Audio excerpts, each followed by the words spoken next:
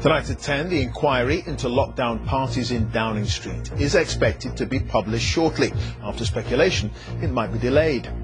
The exact timing of the release of Sue Gray's report isn't known, but Labour says the controversy over what Boris Johnson knew must be quickly resolved. He has paralysed government, so the sooner we get both the full report and the investigation completed, the better.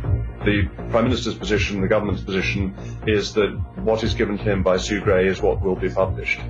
And I think that's absolutely right and sensible. Scotland Yard says it's received all requested material from the Cabinet Office for its own inquiry, also tonight. Ukrainian troops prepare for a possible Russian invasion with help from the British military. The BBC has found an inconsistency in the COVID test results of Novak Djokovic, used to enter Australia earlier this month. And we join Team GB's cross-country skiers ahead of next week's Winter Olympics in Beijing. Coming up in the sport later in the hour on the BBC News channel, Tyson Fury is going to have to wait for his world heavyweight unification fight. Next up will be fellow Brit, mandatory challenger Dillian Whyte.